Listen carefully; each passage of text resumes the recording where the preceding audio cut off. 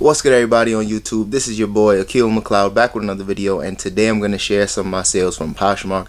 This week has been huge, made well over $2,000 in sales on Poshmark this week alone, and that's mainly because my wife and I have been taking turns sharing the closet. So at the very least, we've been sharing our closet at least 5 to 6 times a day, and of course sharing is really helping just really get more exposure and create more sales. So if you guys are experiencing slower sales, you definitely just want to continue to share your closet. And I know although some of our closets are bigger than others, you just got to take the time and just get it done. So without further ado, let's get into it. Alright, y'all, so starting things off is this Nike duffel bag, and this one actually came from the personal collection. I actually found this one while I was moving, and I completely forgot about this bag, so I decided to let this one go for 20 bucks on here on Poshmark.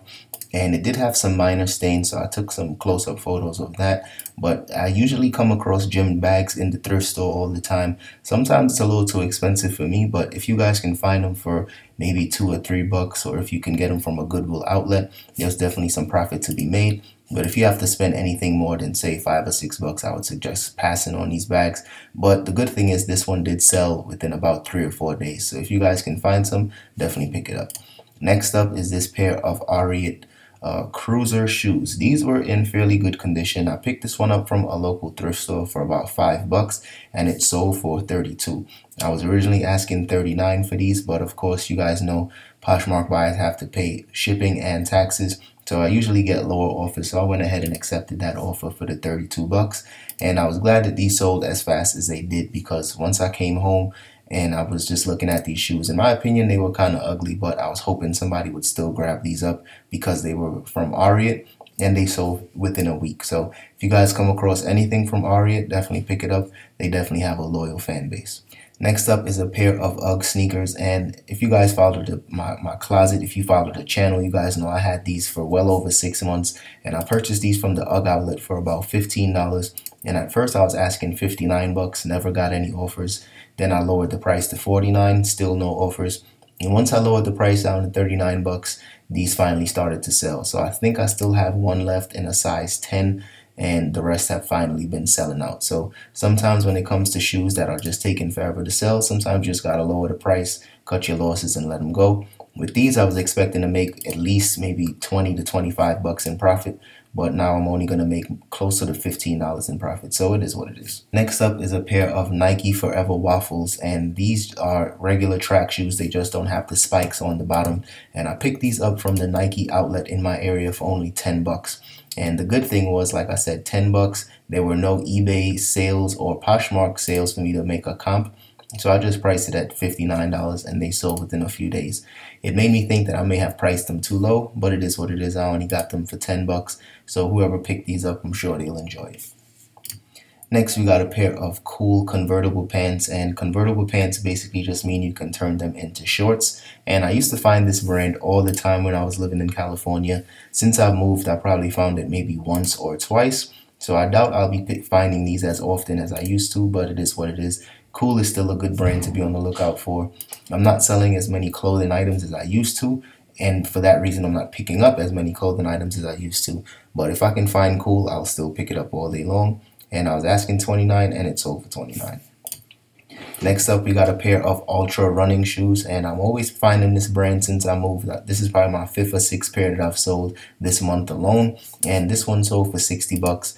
I was asking 69, but of course I took a best offer on these. And Ultra shoes, for the most part, I get anywhere between 30 and as high as 80 bucks for these. So as long as they're in good condition, price them high and just wait for the right buyer. Next up is a pair of Timberland boots, and this isn't for me, I would say the official 6-inch wheat boots that those of us from Brooklyn that we all know and love. These were actually from Ross. So this is like, to me, this is like the mid-level Timberland boot, the one that people don't usually want, but for the most part, it's still sold. These were 30 bucks on clearance in Ross, and I wish I had footage for you guys of this, but it is what it is. I picked this one up for 30 on clearance. It sold for 89, and I still have one pair of these left. So if you guys run to your local Ross, you might still be able to find some on clearance, but for the most part, they probably are all gone at this point. Next up, we got a pair of Salomon Pathfinder running shoes, and these sold for $55. I believe I was asking $59 on these, and I went ahead and took a best offer. Now, these in particular, this style, this one doesn't sell for as much as the X1. I believe it's an X1 style. Those usually sell for a little more money, but these sold pretty quickly for me, and these were brand new with tags. So if you guys come across Salomon shoes, not all of them sell for some decent profit. Some don't. Some sit forever, but this one in particular sold $55. Next up, we got a pair of Miss Me jeans, and for some reason, when I check comps on Miss Me jeans, I still see that some sell for like 50 to 60 bucks. So I'm not sure which ones are the ones that are actually making a ton of profit, but ever for the longest while now, let's say the last 3 or 4 months, all the Miss Me jeans that I find sell for about 30 bucks. So drop a comment if you guys are still making some decent profit on these.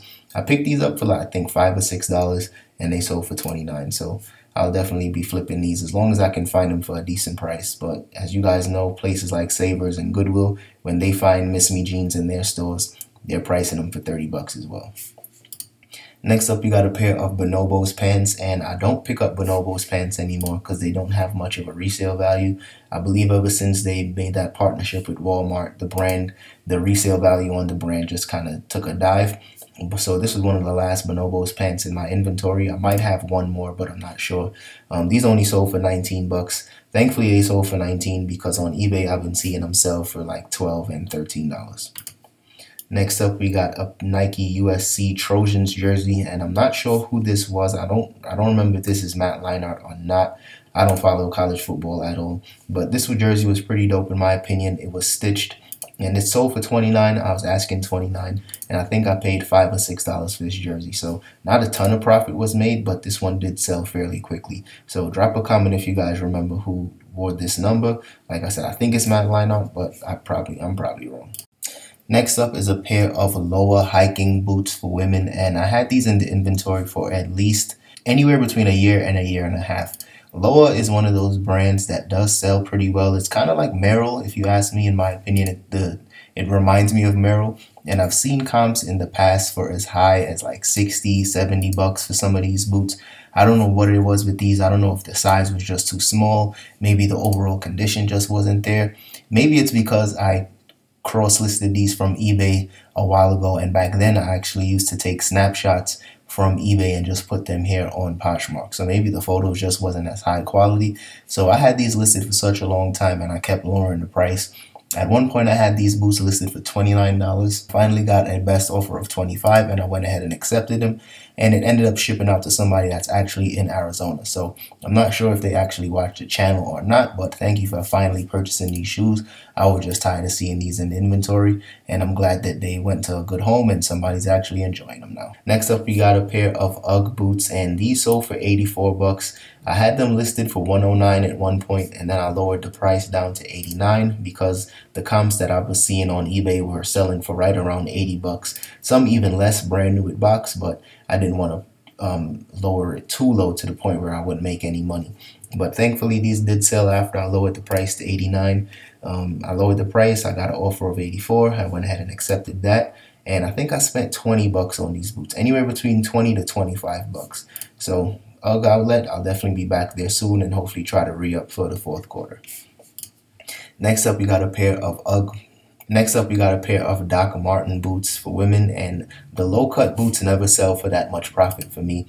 Drop a comment if you guys still make good money on these, but for me, I usually sell these anywhere between 30 and 40 bucks. The high-cut pair, I usually make a little more on those, sometimes 60 to 70 or even more. But these, I picked these up for I think $6 from a local thrift, and they sold within a couple of days. So for me, even though I didn't make that much money, the fact that they sold so fast definitely made me happy to still pick them up. And last but not least is a pair of Jordan 8s in the South Beach colorway, and I actually purchased these on Poshmark to sell on Poshmark. I had some referral credits on there, so I got these basically for free.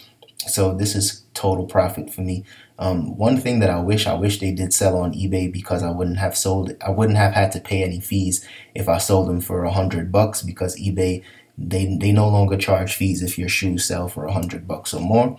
But at the end of the day, like I said, this was 100% profit.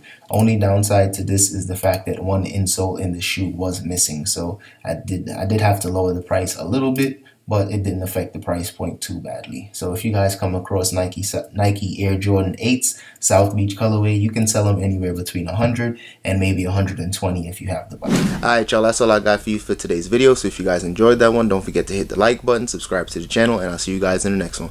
Peace. For the winner, cause you felt like you was losing, only for the winner. Move just to keep from cooling, like only for the winner, only for the winner, only for the winner.